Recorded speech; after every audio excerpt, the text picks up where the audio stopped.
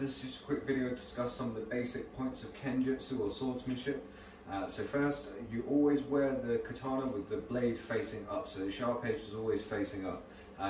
With some older swords like the tachi, you could wear an obi, a belt with a sort of holster that would come off of it, so that when you're in your Roy army, you could grab onto the sail without having to look at it and then draw the sword out from there. But with the katana, we always wear it in the obi on the left hand side with the blade facing up, with the curvature facing up. Okay, so next you put the sword the left hand side of your obi, and you're going to put your left hand thumb over the tsuba to hold the sword in position.